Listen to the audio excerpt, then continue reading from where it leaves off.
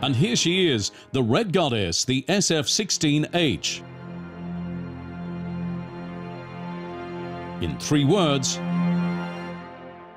design, power and sensuality. The new paintwork is reminiscent of the legendary Ferrari 312 T2, the extremely reliable car in which Niki Lauda won the World Championship in 1975 and 77. From the outside you see that the car looks slightly different. It's a bit of a new design going on, which I like a lot, and I think it looks very nice. Obviously, my helmet suits the white topic on the car. The nose of the Red Goddess has also been changed. The front section of the SF16H now looks quite different from its competitors. The aesthetic result is a matter of taste, but the shorter nose fulfills its purpose. Well, we've been designing a short nose for this new chassis, looking mainly after aerodynamic improvement of the flow under the chassis.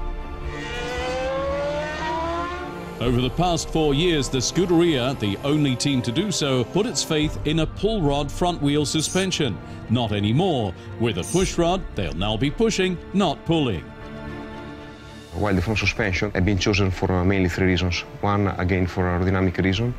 Secondly, for weight, as it offers a better compromise in terms of weight to stiffness ratio. And third, as it offered better choices in terms of kinematics. Under the hood too, there have been some changes. An important factor in a hybrid drive system is thermal efficiency, the relationship between heat flow fed in and power put out. Ferrari have done a lot of work on this. The efficiency of our power units are quite incredible, and I think that if you look what exists in the world, what we are achieving so far is really the highest possible and really unbelievable.